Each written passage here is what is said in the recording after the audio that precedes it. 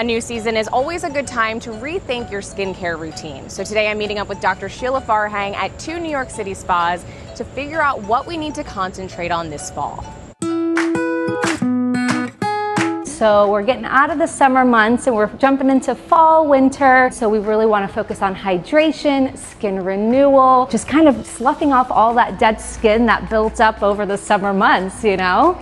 And we're starting here at JINsoon in Tribeca, and we're actually not talking about the skin on our face, right? So it's more than that. It's totally more than that. You know, we always focus on our face with like a 10-step skincare routine, but we gotta focus on our body. And today we're gonna be focusing on our hands and feet. Ooh. Dunkin', I know. More milk from the toes. I'm like a cookie. So we're getting the breath of milk and honey treatment. I'm getting the pedicure, you're getting the manicure. And I love this one specifically because milk provides good proteins as well as lipids, fats. And so this hydrates the skin, the cuticles around the nails. And then the honey is a humectant. And so what this does is pull in water, so it's also hydrating the skin. Your toes look fabulous. Thanks, love your nails. Thank also you. Look so great.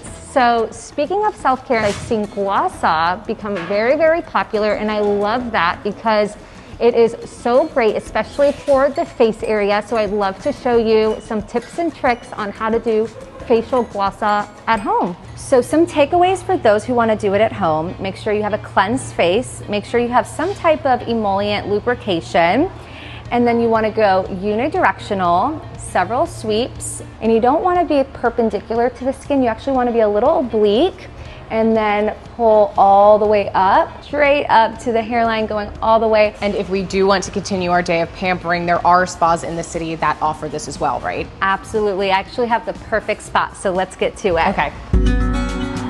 Facial gua sha is first and foremost a health treatment, but because we are able to amplify your health, your circulation, you look better and you carry a glow. So I always start on the neck.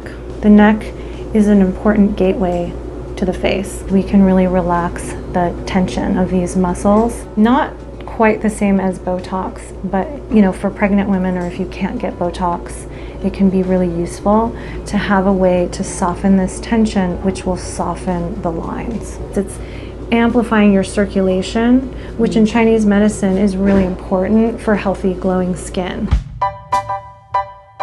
Okay, that was incredible. Thank you for taking me here. Yes, how do you feel? Amazing. I feel hydrated. My face feels tighter and lifted. How about you? I love it too. I feel a lot more activated in my face. Yes. Well, we got it all today from head to toe, right? Yes, thank you for everything. This day has been wonderful. Yes, of course. Loved it.